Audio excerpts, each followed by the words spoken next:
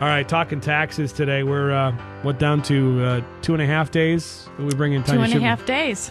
I'm gonna cut to the chase. What's it like in Lansing at this point, Tonya? Well, the good thing is that Republicans and Democrats were all civil towards each other. A lot of the hyper language that was there 2 years ago during the actually we did shut down is no longer there, and so that's a good thing to see that.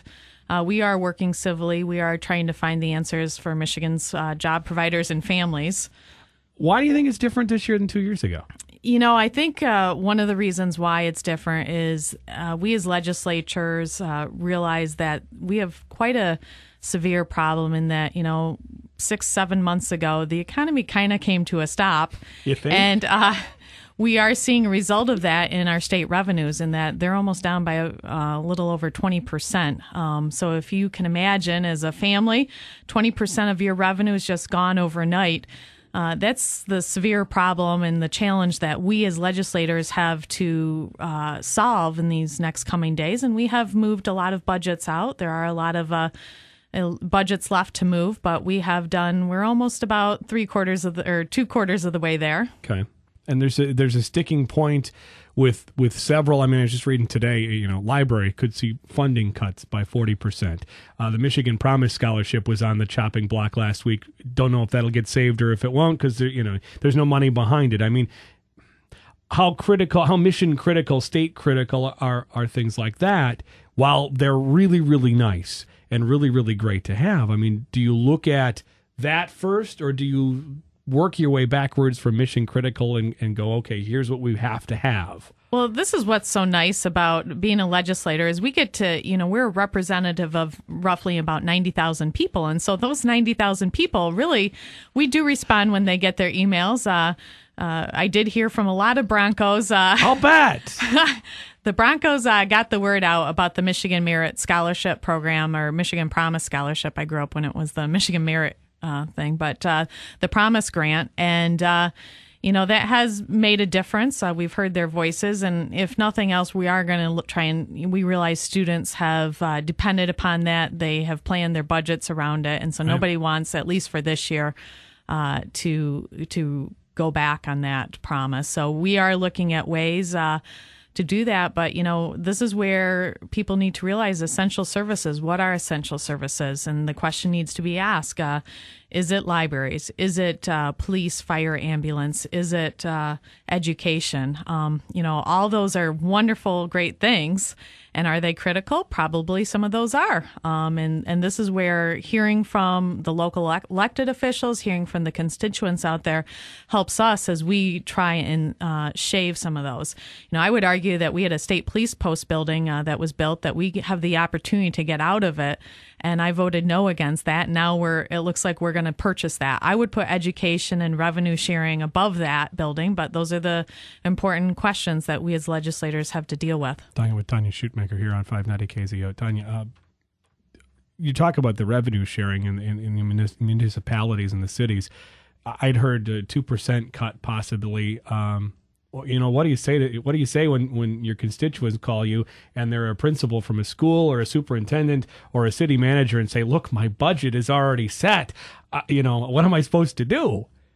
Yeah, and I understand that. In fact, I did a bill so that, especially with schools, because I have heard that complaint from schools, and it's a legitimate complaint. So I have a bill in there to switch our budget year back to July 1st. That way schools can budget out, because what I've heard from schools is that they were prepared for a 100% decrease in the per pupil allotment, but this 218 is kind of catching them off guard. And so if they know what to expect next year, they can plan a little bit better. All right, so it's at $2.8 billion as far as the deficit goes. Now, what we heard about a week and a half ago is Dillon and the Senate Majority Mike Bishop had an agreement. They had an agreement. It's still an agreement. They're still agreeing. The Democrats really weren't real crazy about what was agreed to on their end by Dillon. But there's still an agreement in place. The numbers are still in place. The question becomes, will it get done, and will there be a shutdown? And, I heard from both leaders that, yes, the agreement still stands. They are working towards those numbers. everyone kind of has the same goal in mind in that we want to make Michigan families more prosperous. And if you make that happen, then people have more money to spend in the local economy. And that's what our all common goal is. We somehow may differ in how to get to that goal, but there is an agreement without any revenue increases. I've heard that Speaker Dillon, some of his own party feel that there should be revenue increases. I think he is going to probably move some revenue bills tomorrow, but nonetheless, there still is an agreement there without any kind of revenue increases to get to these budget numbers. Okay, I'll just ask, you think there'll be, in the final budget, think there'll be some sort of a revenue increase? I'm going to say no, not in the final budget. I do think, though, there may be some, the House Democrats may move some revenue increases in the coming weeks.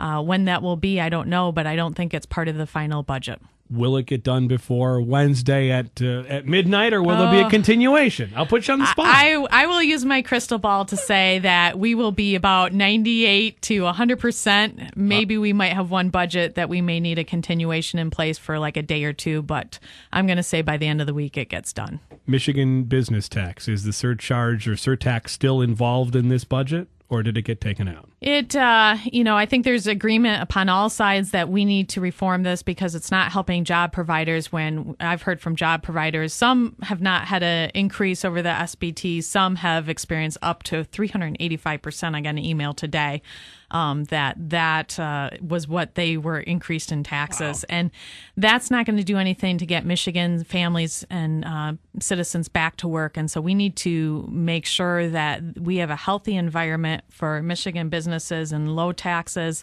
low regulation, and to make it as easy to do business like in the state of Indiana as it is. We need to mirror ourselves like those states. Okay. Is this why you got into politics? Not to talk to me, but I mean, let's face it, there's a lot going on. There's a lot. I think you're crazy. On. I'm just you and everyone else I talk to, it's like, wow, why do you do what you do? I have a passion for my job. My mom's a social worker. I love helping people, and hopefully I do my small part in making people's lives better. All right, you're running to share that. Go ahead. I'm running for state senate for the 20th Senate seat. Our current Senator Tom George is term limited, and so I announced a couple of months ago, and we'll be popping up in Kalamazoo quite more frequently. Why? Why do you want to run? I have a desire to serve. It's my passion. I think I do a pretty good job. I think I'm accessible. I listen to people. And hopefully, if you take a look at my legislative record, it's a great record for getting Michigan families back to work and putting more money in their pockets. All right. So you think it will be done completely before the end of the week? The budget. I'm going to venture to say, and all right. Granted, it's a roll of the dice, but yes. All right. I'm going to hold you to that. It was a pleasure. Thank you for coming in. Thank you. All right, Tonya Schuitmaker there. This is the Jay Morris Show, 590 KZO.